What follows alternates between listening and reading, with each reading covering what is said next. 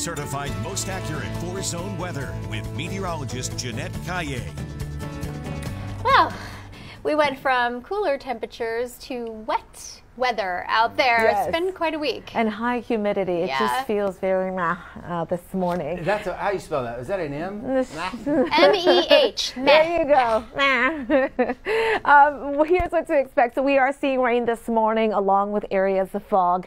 Oh, there will be a lull, a little break from the precipitation around noontime until the middle of the afternoon. And then late this afternoon, couple showers, maybe a thunderstorm. We'll have to watch for maybe a strong to potentially severe storm, and that will be across the northern part of our viewing area. Beautiful for tomorrow into Saturday. Sunshine both days with high temperatures near 80 degrees. Sunday, clouds increase along with the winds, and then another storm could bring us more showers and possible thunderstorms by next Monday. Live powered Doppler radar pretty active out there, mainly along and east of I-35. You can see the showers continuing to develop across the south. They're moving off towards the north over the western hill country. There's still that band of rain from Kendall County to Bandera County, back towards Uvalde County, picking up a couple of showers. Closer to Bexar County, there goes that heavier shower. That's getting closer to I-35 on the southwest side of town. That's outside of 410, right along 1604. Over towards Elmendorf, also seeing a bit of rainfall. Over towards Wilson County, around Floresville, there is a moderate shower. So it's going to be pretty wet this morning. We'll have the drizzle, mist, spotty showers.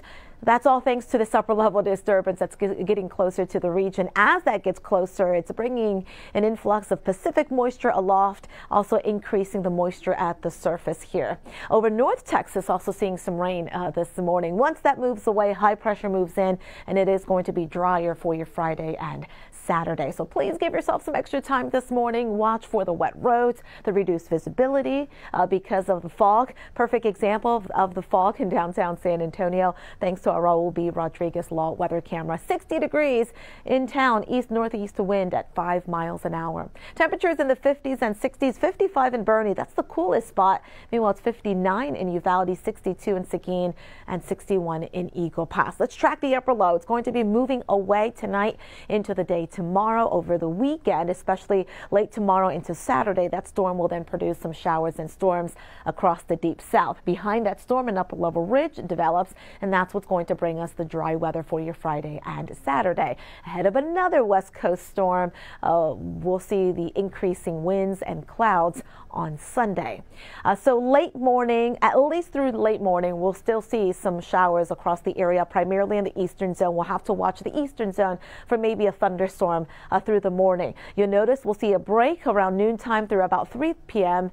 and then more storms will develop, this time coming in from the west, hitting the hill country first, possibly into northern Bexar County, then scraping the northern part of the eastern zone.